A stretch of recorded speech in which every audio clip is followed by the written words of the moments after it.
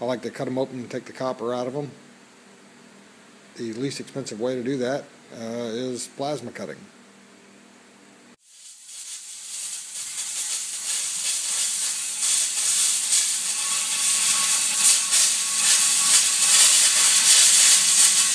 And if you did it right, it doesn't take much to pop the top off.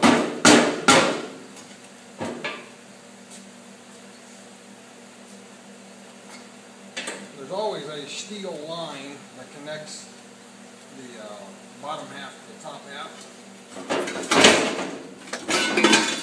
In this case, I already cut it with the plasma cutter.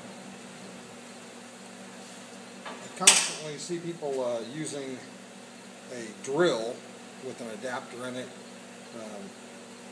This 12-volt impact from DeWalt is what you really need. It'll prevent you from stripping things out, and it'll get the screws and nuts and bolts off way easier than doing it with a drill.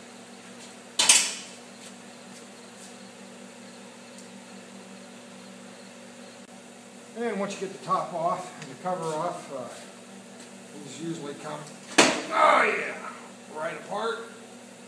Look at all that. Good cut. And normally you can just turn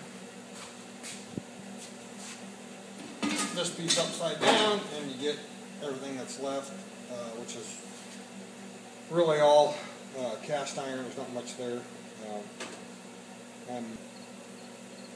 And there's normally not much you can take off of the remaining pieces. I took this crankshaft end cap off and did the old magnet check, and it appears to be aluminum, so I'll put it over in my aluminum bucket. And there's a fat piece of aluminum on both ends of this. I have not figured out how to get it off without melting it off, but I'll keep you updated.